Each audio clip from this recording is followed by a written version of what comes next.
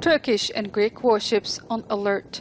Tensions are high as the two countries have been locked in a dispute for weeks over maritime boundaries and offshore rights. Germany, for its part, is trying to mediate the dispute between the neighbors and NATO allies. Its foreign minister, Heiko Maas, conducting shuttle diplomacy between Athens and Ankara. Earlier on Tuesday, Maas warned of a possible catastrophe in the region. What we urgently need are visible steps towards de-escalation and a genuine readiness for dialogue. I have been hearing from all sides that there is a willingness for dialogue, and so we believe holding talks is achievable.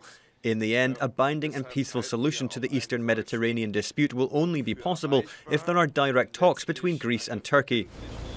Turkey calls Greece a spoiled child who has unconditional support from the EU. That's why an honest EU mediation is necessary for dialogue. If you make statements such as "we will defend our rights," "we carry out drills," we do not say we will make a mistake, but we will do whatever is necessary without hesitation. Therefore, do not get egged on by those countries.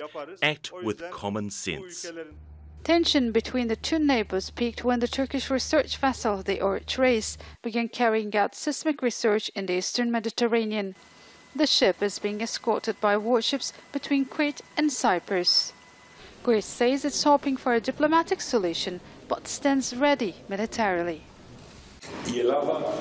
Greece will defend, in the name of law, its sovereignty and sovereign rights.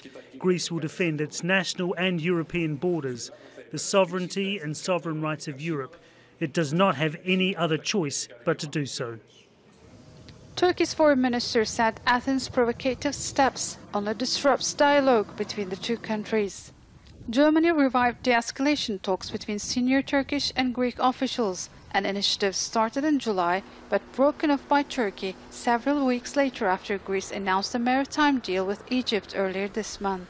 Turkey says it is open to dialogue with Greece only if there is a fair distribution of rights in the Eastern Mediterranean.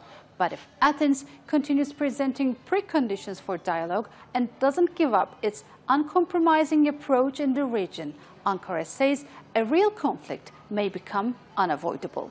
Sinem, Koseoglu, Al Jazeera, Istanbul.